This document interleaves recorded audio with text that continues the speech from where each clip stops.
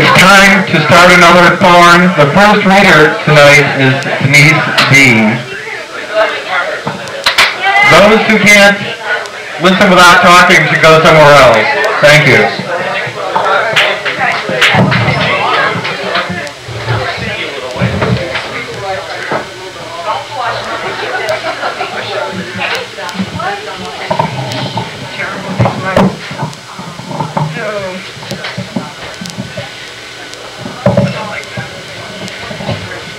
I'm going to read you some stuff from a book of mine called Salkins, which is Gaelic for soul. Pittsburgh broke me in. The sidewalk was always cracked. I was falling constantly, pulling cinder blocks out of my knees. I'd run down hills and fall and roll until I was dizzy at the bottom, and lay there and look at the cotton candy clouds crawling across the sky. My pants were grass-stained, the knees already ripped out, my nails full of dirt. I liked the way the ground felt under my body, the way it had curves that outlined mine. I felt full when my face touched the moistness under the tree at the bottom of the hill, the hollow space under it just right for resting your face next to. I stared up into the sky knowing I could find my way back here from no matter where I was. The orange color of it was as familiar to me as my mother's eyes and burned into me as painfully. Thinking of my Aunt Marion, whose breakdowns were her children. She talked about them with the same mixture of sorrow and pride in her voice that my mother had talking about me. Something in my heart broke when she talked about them, but each time something stronger replaced it until the pain wasn't as strong as she was and I envied her. Aunt Marion let 3 stray cats interbreed and mate over and over and over again until 30-some cats ran wild over her house. They climbed up the curtains and jumped out onto the supper table until you could no longer sit there to eat.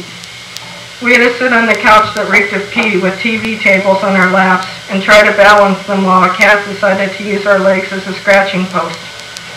Think of it as an adventure, my dad would say before we got in the car to go over. My mother, brother, and sister eventually all stopped going until it was just my dad and me pretending not to notice the stench. The last straw was when they ripped the family Bible to shreds. There was no other record of where anyone had come from, and their memories differed wildly, so I never could get one answer. My aunt called the exterminator. I had never thought of one in terms of cats, and was kind of surprised when they showed up in big insulated suits and hoods carrying bags. I didn't watch, just saw them coming out afterwards with 10 bags full of cats. Jesus, my dad said, there must have been many more than we first thought. That's her problem, he said. Her heart has too much room in it. She doesn't know where to stop with her kindness, and that can be just as bad as never starting, he said. Do you really believe that, I asked him.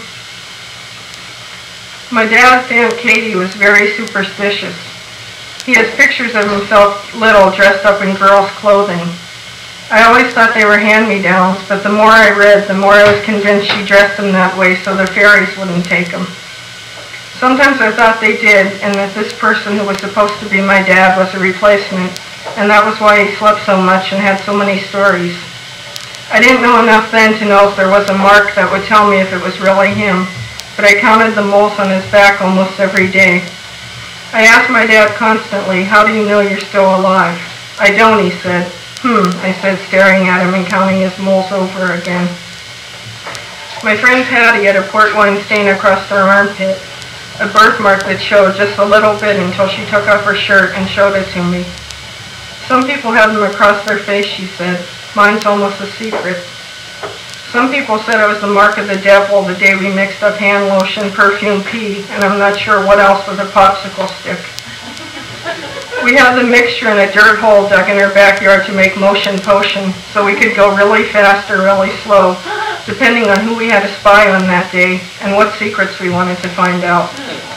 We ended up in the hospital getting our stomachs pumped out afterwards. Afterwards, both of our mothers bought us dresses, which they said was to help with forgetting the pain of it all. But I thought it was to keep us from ever trying anything like that again. You probably wouldn't try such things in a dress. That's why my dad's aunt thought he'd be safe in one. We thought the hole led to fairies, and if we could find one and we could not look away like they always try to trick you into doing, we could move at any speed we wanted to for the rest of our lives. My Aunt Stella used to go to funeral parlors and do dead ladies' hair, who a week or two earlier she had been shampooing in her sink in her basement on her days off. Her fingers were always pruned, the tips very white, bleached out so they scared me if I saw them first. They looked like the fingers clutching the chair, leaning backwards into her sink, scared the water would sting their faces or get into their eyes. When it did, they flailed their arms around wildly, screaming, "A towel! Jesus, give me a towel!" She'd take her time, and I could see terror pass over their faces. Going backwards into water was like going to the prison camp showers, trusting someone else to take care of your head, one told me once. And she screamed louder than anyone with soap in her eyes.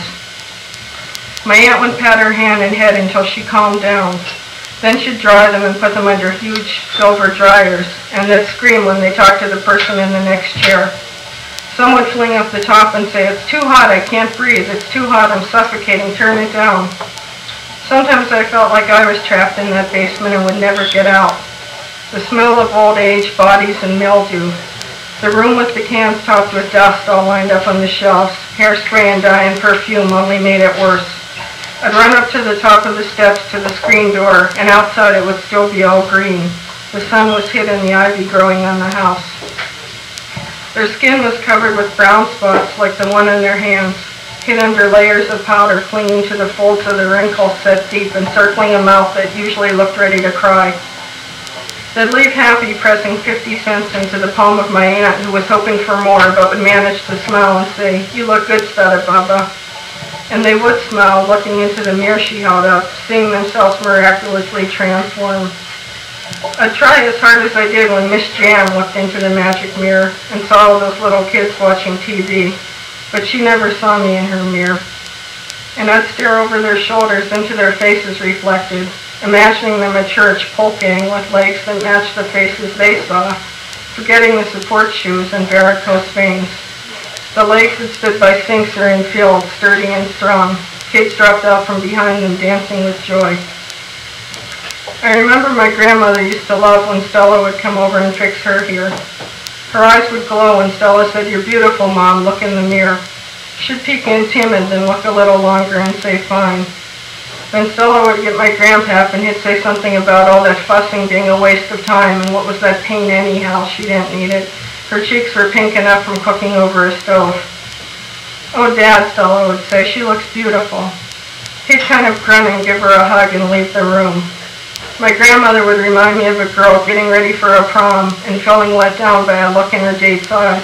And I would feel a little embarrassed for her and pretend I didn't notice, or say, "I think you're beautiful, Grandma, you are to me." But it wasn't enough, and she'd wipe off her face on the apron and put her combs back into her hair, ruining the set of my aunt's day off. Stella would sit in the kitchen trying to coax my grandma into doing her hair.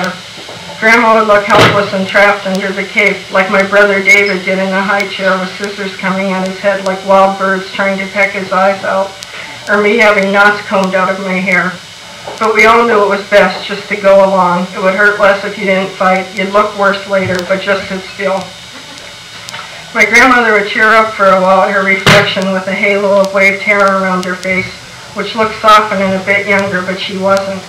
And then my grandfather was dead, and she stopped letting my aunt touch her, caring less than she looked than ever. I didn't see her fixed up again until the funeral home, laying in a white silk nightgown all made up like a weird bride. And her bridesmaids were all there standing around ready to be next. "Doesn't she look lovely?" they were all saying, so natural looking, with her face a funny shade of orange, layers of pancake makeup covering her skin.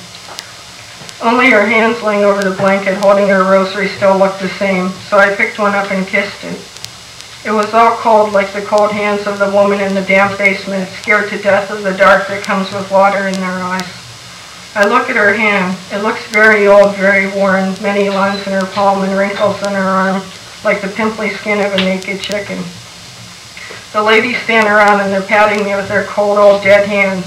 I want to scream, "Stop, it's giving me the creeps. You're all dying. Can't you see that you're dying?" My Aunt Stella comes over and grabs my hand, pulls me outside and looks at me. I think for a moment she's going to slap me in the face because I've held up a mirror to their faces. But this is the woman who goes alone into rooms with dead people that sometimes spring up for a second. springing up like one of the old ladies with soap in their eyes, scared that they're dead when they can't see. She lays them back down and combs their hair, soothing them. Her calm voice and strong hands let them relax.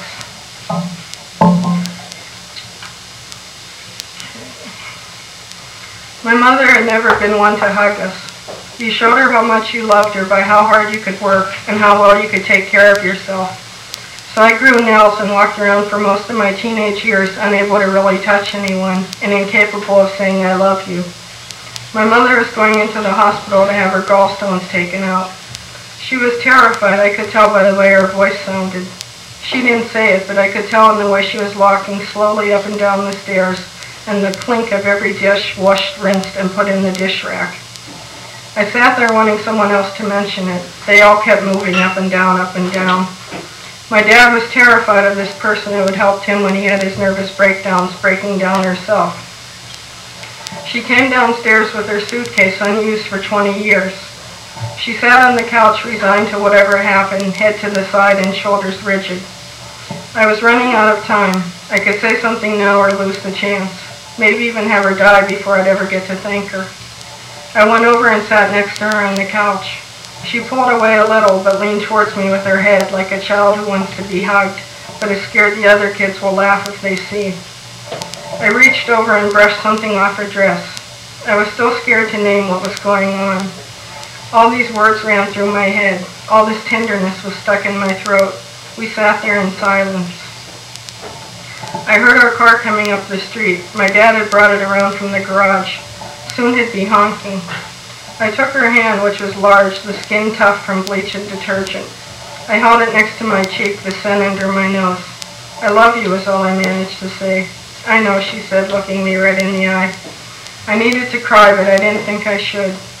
This was my one chance to be strong for her, the one time I had ever seen her need anything. I helped her carry the suitcase to the car.